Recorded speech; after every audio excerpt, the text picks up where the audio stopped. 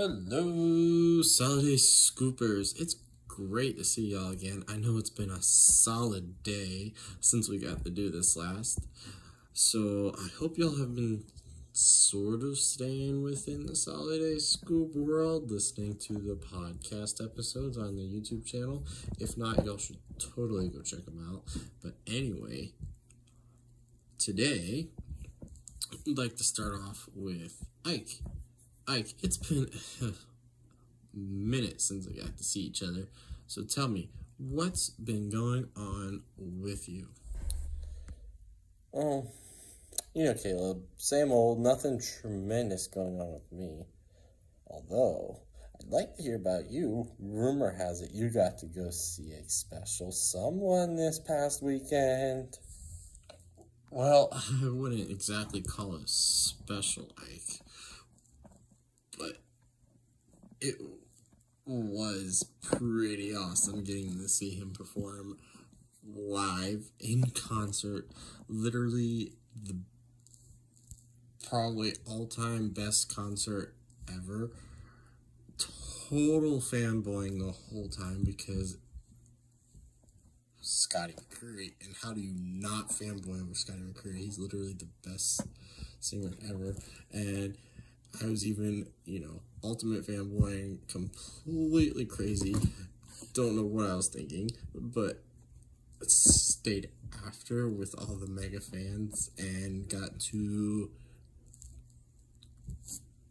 after a couple hours waiting outside, of course, because it took a minute. It wasn't like a right away thing, but got to meet him in person, and I even got a picture here to show the viewers, which is really cool because you do not walk away from literal fanboy moments like this without a picture, Ike. But I really don't know who's telling you these rumors, because it's not meeting someone special the way you're thinking of, like Forever Girl or anything like you're thinking. It just literally get to go to the best concert ever and meet literally my favorite artist ever, which I would say is special, but not in the way you're thinking, Ike.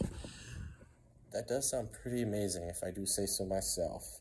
For sure, an obvious good time. But if you were able to get a picture, you obviously talked to him too, right?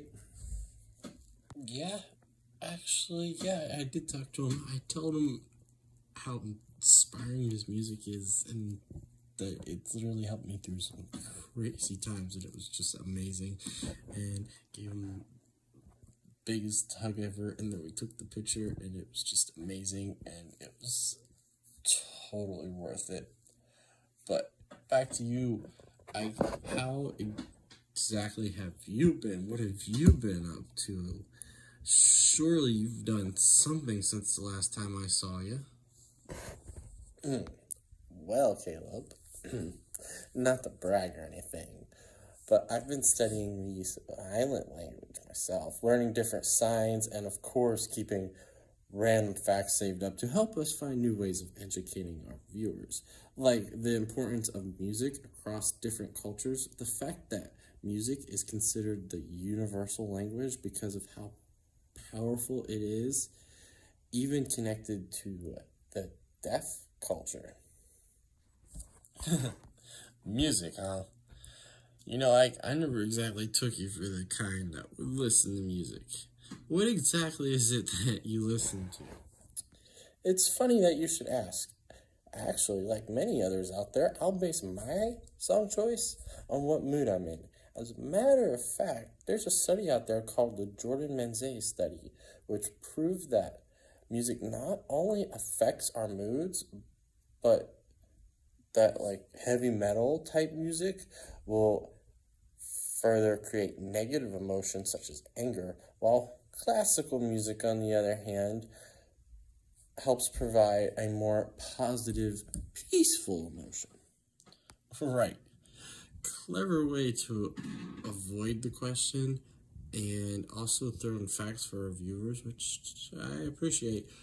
But still, have you ever listened to any, modern day music? Modern. Well, I guess when you say modern, you clearly aren't talking about the first lyrical song discovered upon a clay tablet believed to have been 3,400 years old. You probably mean like Beethoven's Fifth or Mozart's String Quartet, right? Okay, so yeah, modern, I definitely do not mean no songs found on a clay tablet believed to be 3,400 years old, because that is far from modern.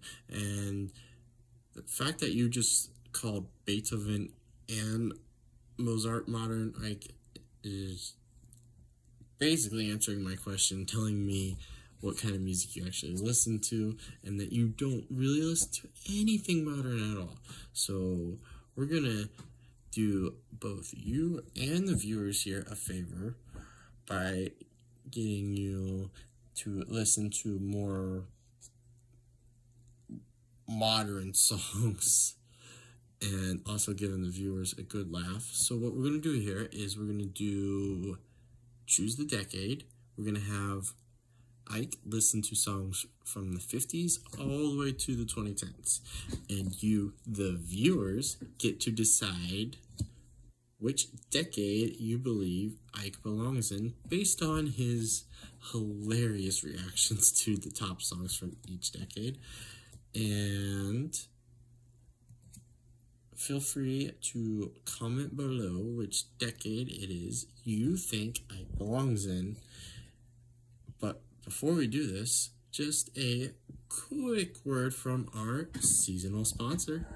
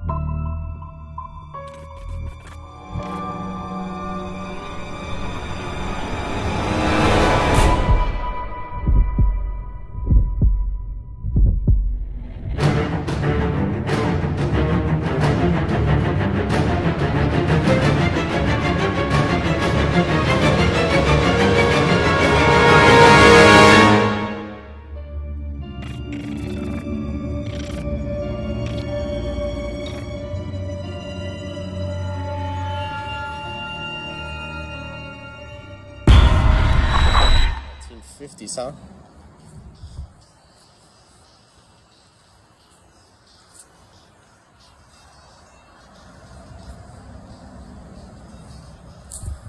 '60s, all right.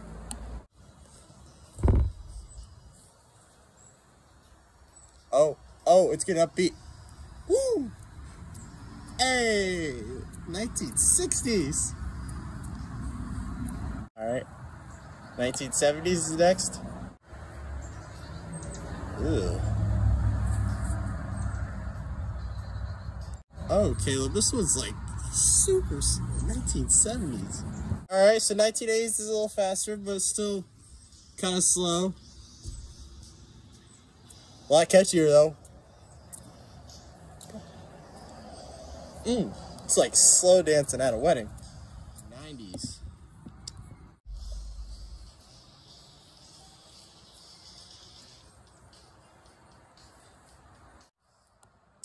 All right, 2000s.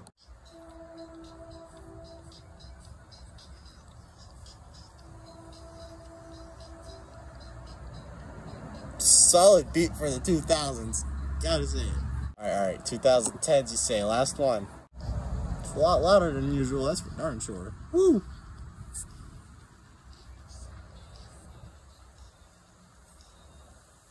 Yeah. What did I learn from this, you say? Tell the viewers? I learned that certain modern music can be okay, better than usual, and I could see where some of it can be entertaining, whereas some of it, not so much. But, like Caleb said, it's up to y'all viewers to decide. Comment below which decade you think I belong in. And comment below your favorite songs, so I could get a playlist of my own with better music, because clearly Beethoven is not modern anymore, according to Caleb. Alrighty, Ike, and is there anything else we need to discuss with the viewers before we might go? Well, since it's almost Halloween, I'm sure we could do something on the fact that even during the regular part of the year, we all have a invisible costume that we all wear to hide our emotions, especially around like new people, and we slowly but surely take the full costume off. Like the first step might be taking off the metaphorical mask. That would be interesting to tell the viewers about. We could tell the viewers about this weird haircut that you got. Very, very interested in that one. Or we could, simply say something like, don't forget to like, comment, and subscribe so you can stay up to date on all the latest Soliday Scoops and podcasts. And good, end with something like, Happy Halloween from the Soliday Scoop. Be real spooky like that, but there really isn't anything major important we need to tell the viewers, Caleb. So remember, this Halloween, don't you dare lay a finger on my Butterfinger, or I'll call the BFI Butterfinger investigation.